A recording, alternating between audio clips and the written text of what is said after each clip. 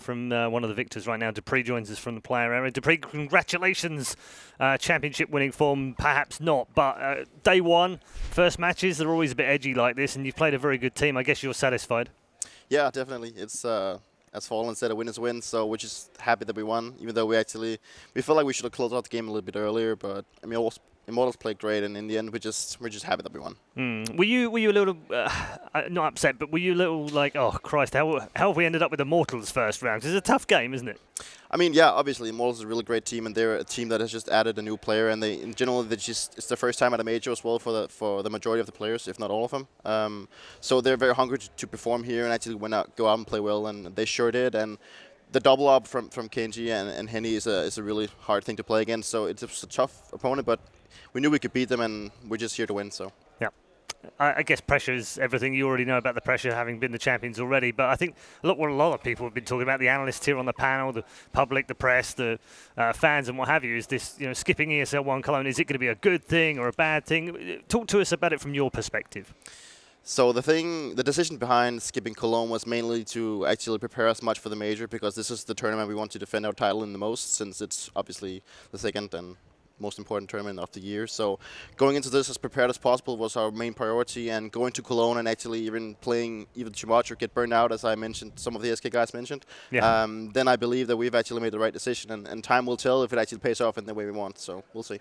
All right, good stuff. I've got Sponge and Yanko alongside me. I'm sure they've got a few burning questions as well. To build on that, you said you took that off to prepare, right? You probably can't tell me, and you probably won't tell me. But in which way? But he's going to try anyway. Which way did you prepare the most? Is this looking into your opponents to try and have a good game plan for each and every matchup? Because I know you guys do that very well. You have a lot of things in store, and you know how to play around certain team styles. Or was it more going back and adding more things to your arsenal? Because I saw you guys falling back on that B execute again on this one, and it didn't really pay off for you here.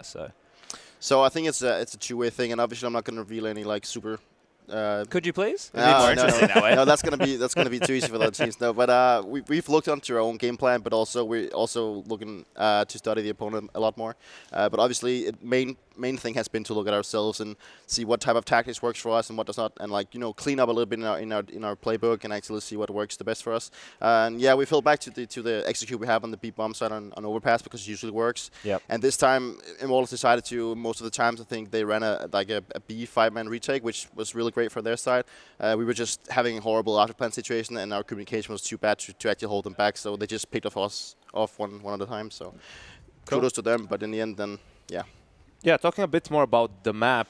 First, were you surprised by the fact that they would let overpass through? And second, we heard from Zach, he said that they knew that this map was going to be played like 3 weeks ago, and that they prepared specifically for you guys. Do you feel like while you were playing, did you feel like you were getting countered by something that they were doing?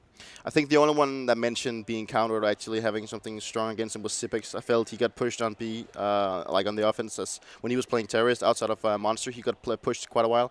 Quite a lot, that's more right. And I believe that that's the only thing we actually felt. Overall, I think they prepare for us as a team and not as individuals. So, I mean, apart from that, no, I don't really feel like it. And yeah, we were quite surprised that Overpass actually let through. We were kind of expected to play either Mirage or Inferno. So. Funny that, isn't it? Yep, Yanko? that's exactly what our analysts picked out on the panel as well, Peter.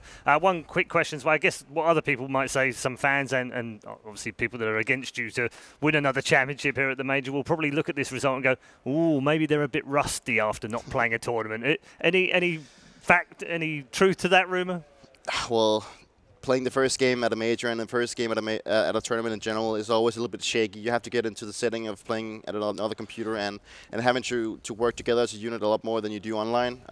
People play differently on LAN, and you also saw the fact that SK was up, what was it, like 11-0, and then the Penta almost came back and won. So I don't think there's anything to say in the best of one, and especially in the Swiss system where a lot of the matches go in the favor of the underdog. So listen, Paul, let's remember, at the last major, they managed to lose to Godsend somehow and still go on to win the whole thing. Well, they lost two. I wouldn't be worried too much about this. They lost twice in the last game and still won the major. So good start for you, Peter, and congrats to your team. Pass on my congratulations. We'll see you tomorrow for day 2. Thank you.